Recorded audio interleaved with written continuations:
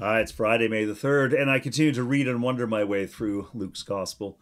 Today we're in Luke chapter 18, verses 15 to 17, just a tiny little bit.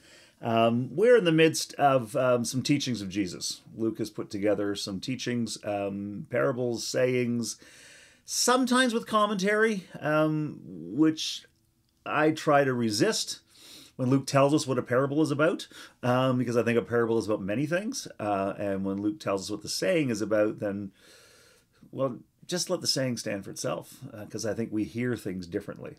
Anyway, regardless, yesterday we had what was called a parable about a Pharisee who was comparing himself to a tax collector and feeling pretty good about himself. Luke told us what it meant, and then there was some commentary by Jesus to indicate that. But the parable on its own caused a fair bit of wondering, at least for me. Not as much as the one before, but nevertheless, an invitation to wonder. And now we move forward with a story and a saying, but all done in 3 verses. So here it is, Luke 18, 15 to 17. People were bringing even infants to Jesus that he might touch them. And when the disciples saw it, they sternly ordered them not to do it. But Jesus called for them and said, "Let the little children come to me, and do not stop them. For it is to such as these that the kingdom of God belongs. Truly I tell you, whoever does not receive the kingdom of God as a little child will never enter it." There you go.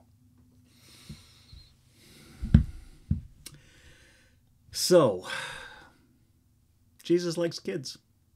Yeah, I think we all like kids, right? Well, apparently not. Apparently the disciples didn't like kids.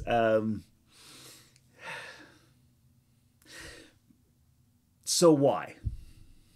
Why were the disciples telling people not to bring their children to him? So I look at that and go, it's the disciples, not the inner 12, right? Not even the 70. This is the disciples, so they are students of Jesus. Are they bothered that this is teaching time, that they could be being taught right now, but Jesus is wasting his time with the little kids? We're here to learn. We want the lessons. Is that what's bothering them? Do they doubt the motives of the parents bringing them? Say, you've just brought them to get some kind of cheap blessing so your child will be healthy and okay. And our Jesus is not like that. Jesus is not a lucky charm.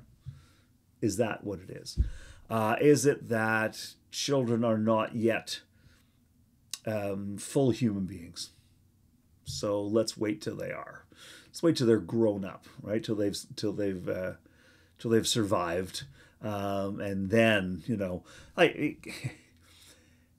for boys, I imagine that we wouldn't call them children after their bar mitzvah. So 12, 13 years old, now they're bed, now they can come and be with Jesus. But before that, they're not really ready. They got to learn the fundamentals. They've got to grow up. Maybe that's what bothers the disciples. I don't know. I don't know. I do know that I sometimes bristle at, and a lot of my colleagues get very upset at people who want to have sentimental baptisms. Please, Reverend, when my grandchildren are in town in a couple of months, could you please baptize them, because my daughters won't get them baptized, and I really want them baptized. And why? Why do you really want them baptized? Well, I need them to,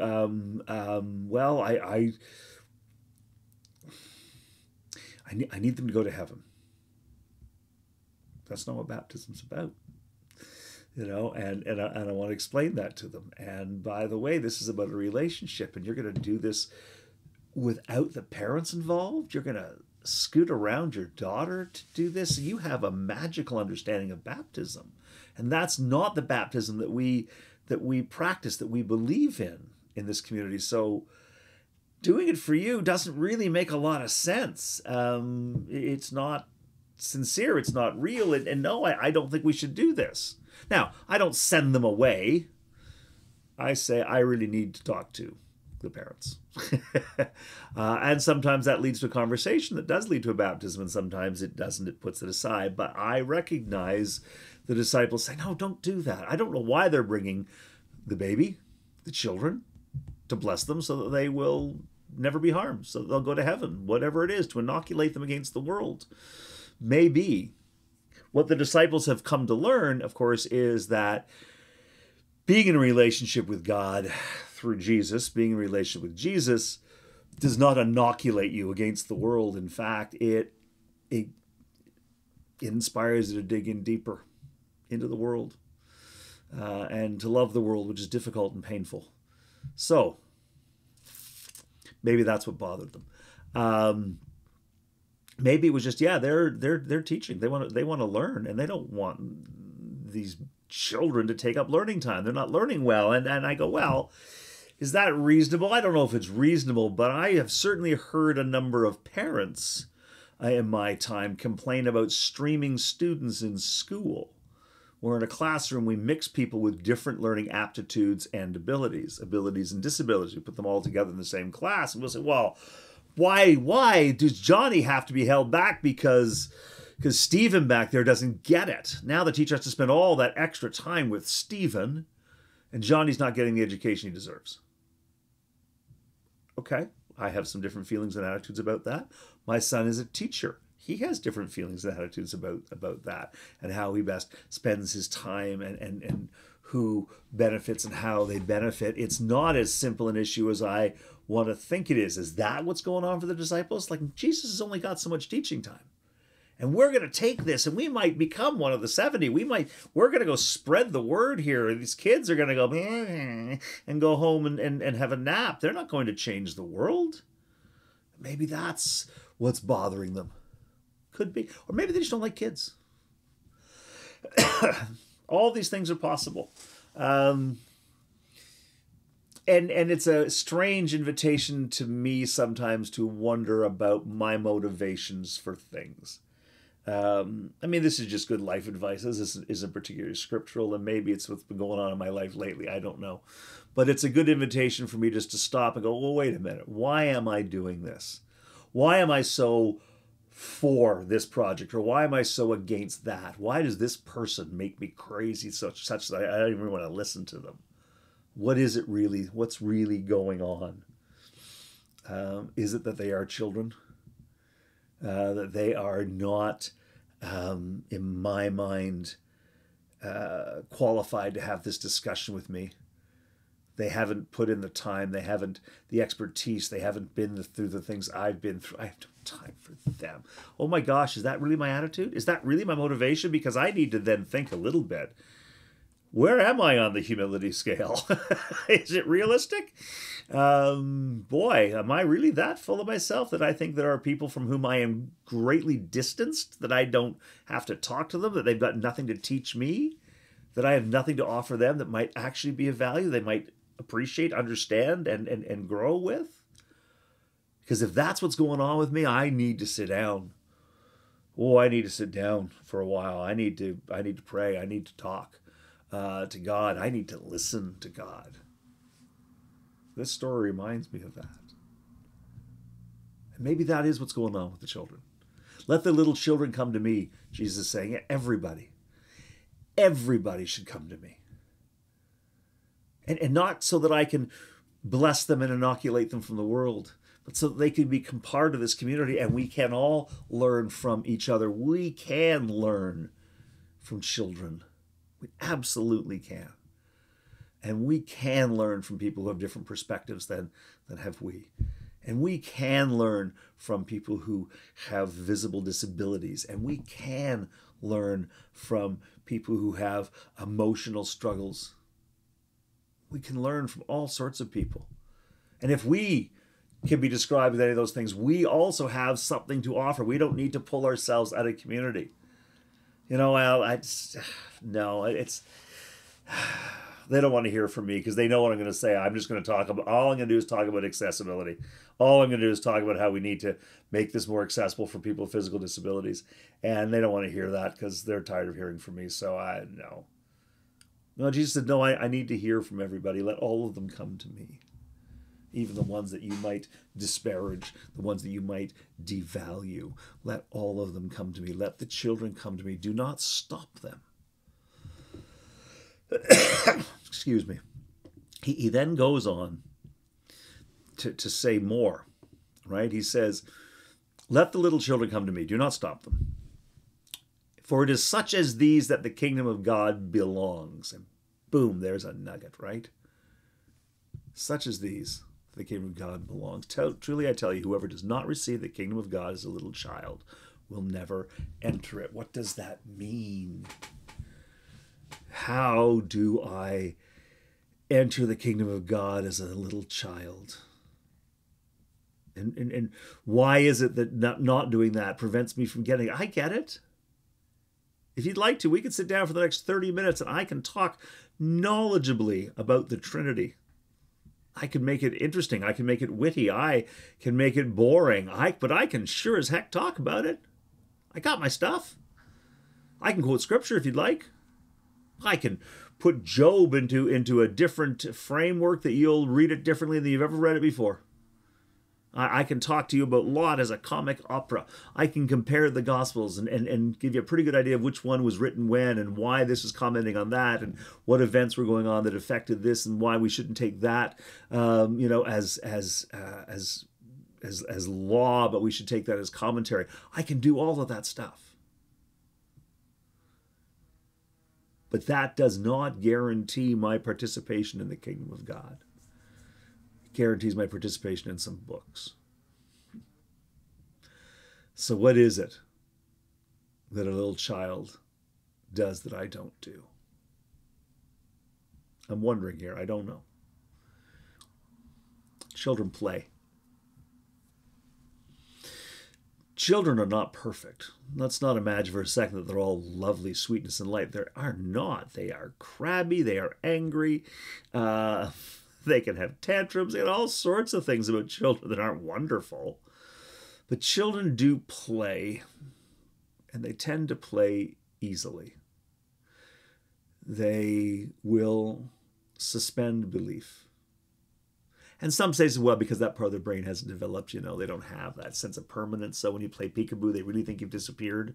They don't know you're there anymore until you reappear. Then, my God, they're so surprised to see you. That's their brain development. Okay, I hear that. I got a neuroscientist son.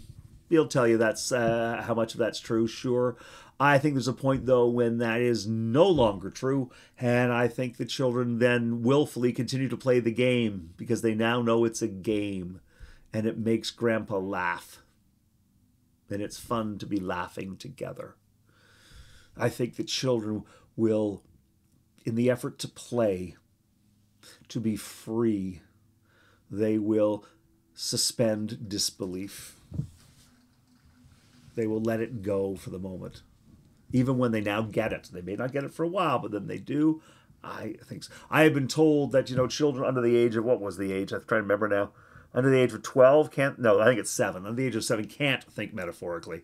Under the age of 12 don't think metaphorically. So, so an 8-year-old does walk around looking and expecting to see Spider-Man swinging through the skyline because they don't get that that's not really true. Maybe. I've met some pretty sharp 8-year-olds. Not sure that that's necessarily the case. But I appreciate that we have different levels of development, but I think there's, for any of us, there's a point at which we come to understand something and yet we will still play the game because it's fun to play. It's fun to engage, and I wonder if the kingdom of God isn't playful. I'm trying to think of the name of a theologian. For some reason, his name has gone completely from my mind. Oh, doesn't matter. He died about 4 or 5 years ago from Minnesota. Marcus Borg. There we go. Marcus Borg would talk about post-critical naivete. So you go in experiencing a faith and you know nothing, and you just believe because you just trust the person telling you. Yeah, okay, must be true because my grandpa told me. And so you believe it. And then you start to learn. And then you start to examine some of these things. And you gather evidence and you gather expertise. And you look at some of the things that grandpa told you. And now you understand what grandpa was talking about, but we also understand the limitations of what Grandpa was talking about. That Grandpa hasn't really captured entirely correctly. It might actually be wrong in his analysis. And then you learn it all, and you go, okay, I've done all the learning I'm going to do, and now I'm just going to revel in the mystery of it all. No, but you've spent the last 30 years clearing the fog, solving the mystery. Yep, and now that I want to go back into the mystery.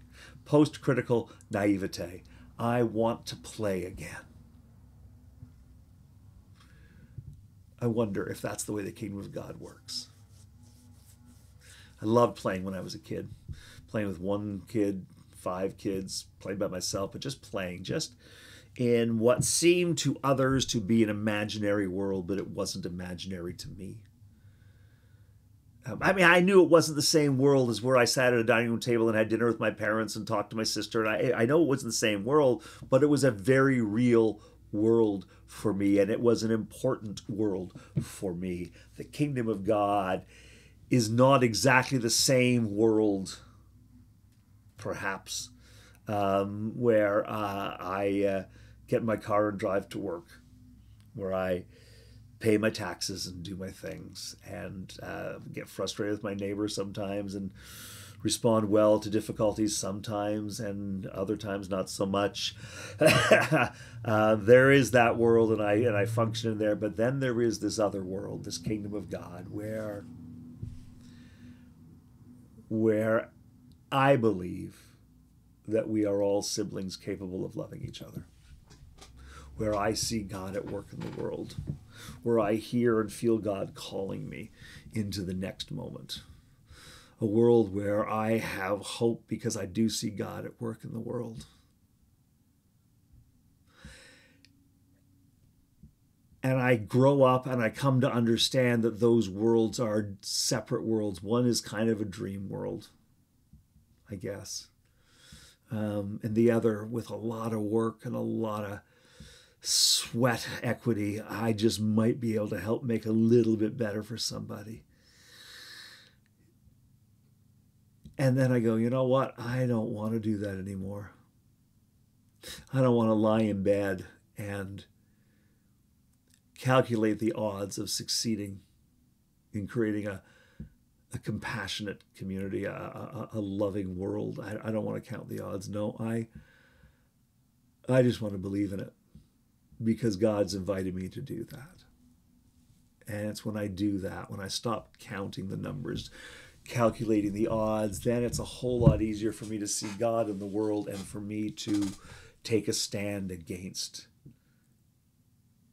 violence, to step up on behalf of those who struggle and suffer. It's a whole lot easier for me to go to sleep at night knowing the world is better.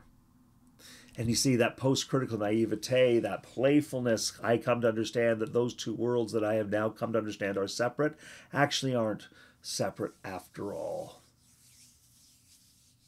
It's me that was treating them as separate so I could do my equations better.